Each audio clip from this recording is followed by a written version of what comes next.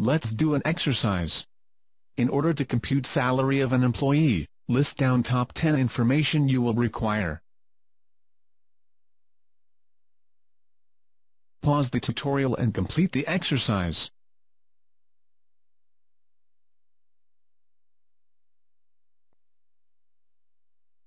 I am sure you did a good job in determining the details.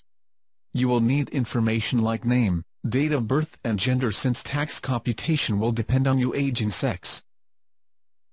You will also need the salary amount, and the payday information. Also, you will need bank information. You will need address information, since tax computation depends on your location. These are just a very few of the hundreds of information that you need to compute payroll, or perform any other HR-related activity. If all these records are stored together, it would be very difficult to trace them individually. Just like finding needles in a haystack.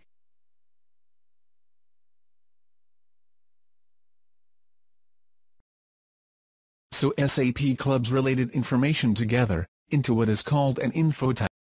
Each infotype has a corresponding number. Infotype 2, known by acronym IT0002, stores personal details. IT8 stores basic pay-related information. IT9 stores bank details. IT6 stores address.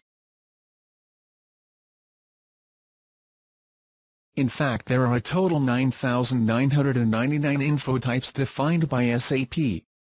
You can use few, or all of them depending on your requirements.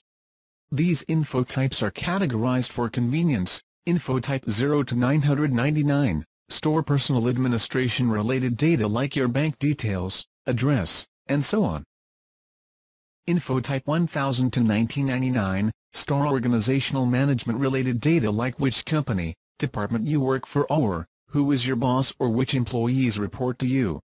Infotype 2000 to 2999, store time-related data like your attendances, absences, your paid leaves quota, etc. Infotype 4000 to 4999, store recruitment-related data. If you think the existing predefined infotype does not meet your requirements, you could create your own custom infotype, and give it a number from 9000 to 9999.